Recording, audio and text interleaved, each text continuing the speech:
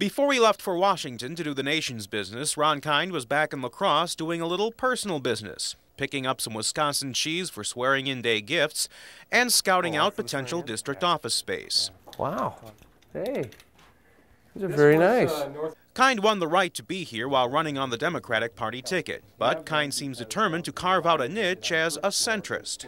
The Republicans were able to hold on to their majority in the House, but it's a very slim majority. And so coalitions that can work together will really make or break legislation. And that's where the battleground is going to lie.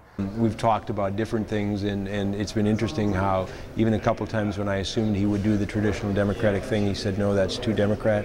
I'm going to bring this thing to the center, try to do like you did. I'm going to be joining the Democratic Leadership Coalition that's forming right now. It's a group of moderate Democrats who are very concerned about the fiscal crisis that we're facing. It's kind of similar to the lunch bunch that Steve Gunderson and a lot of the moderate Republicans have had in place. Local Republicans will take a wait-and-see approach to Kind's bipartisan posturing, and they won't hesitate to hold his feet to the fire. Yes, that we will probably be writing to him, phoning the legislative hotline for any issues that come up that we are in total disagreement with. Any advice for me as I start the congressional career? In addition to balancing left and right, Kind has promised to balance home and work.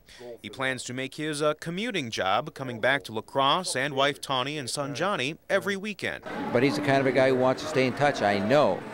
And I wouldn't be surprised if he finds a way to come home almost every weekend so that he can stay in touch with the people, with those he represents. I think it really is becoming the norm and a necessity.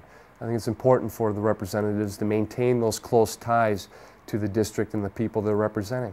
Kind says he's anxious to get going in his new job. He says he wants to add civility to public discourse and not lose track of why he's there in the first place.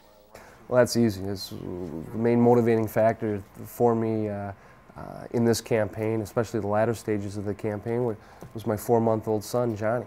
And if I can, every time I'm casting a vote, thinking about how that's going to affect him and his future and all the children's future, then I don't think I'm going to be able to screw up that much. If I can keep that focus in mind, that I'm not only doing this for those today, but for future generations, then hopefully that'll steer me in the right course. Terry Bell, News 19.